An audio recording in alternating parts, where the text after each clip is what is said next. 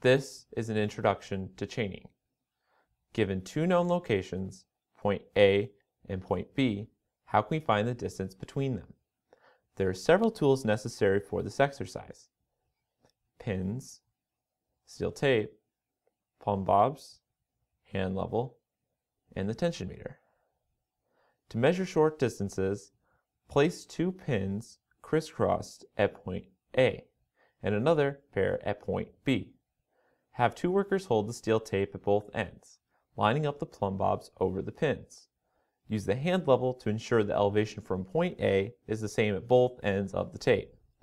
The tension meter should read 20 pounds of force before taking the final reading.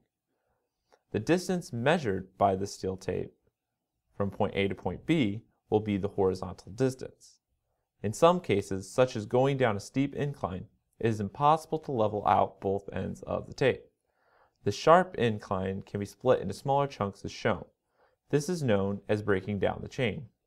The horizontal distance is equal to D1 plus D2. Be careful to make sure the measured points line up. The steel tape can only measure for the total length of the tape, in this case 100 feet. Similar to the method of breaking down the chain, intermediate points may be used to measure the total distance. Like before, the horizontal distance is equal to D1 plus D2. The measured point should match up if measuring in a straight line.